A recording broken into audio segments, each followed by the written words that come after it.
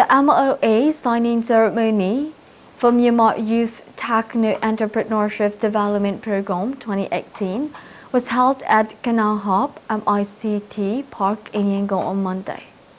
Myanmar Youth Techno-entrepreneurship Development Program 2018 was held in partnership between MPT and Myanmar Computer Federation, MCF.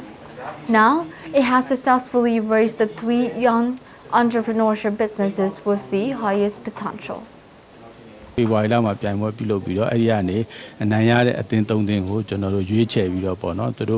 expected that the 3 awarded teams to become business which can compete on the existing market with the support of Myanmar Youth Techno-entrepreneurship Development Program 2018. They had a chance to step in a real business. We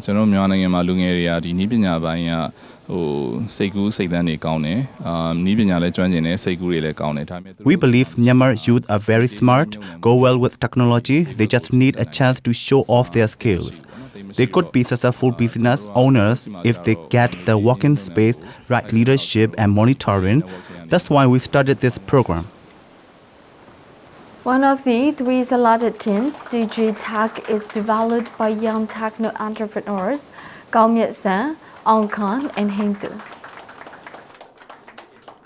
The company product DG Cafe cyber cafe games player platform. DG Cafe is a mobile application.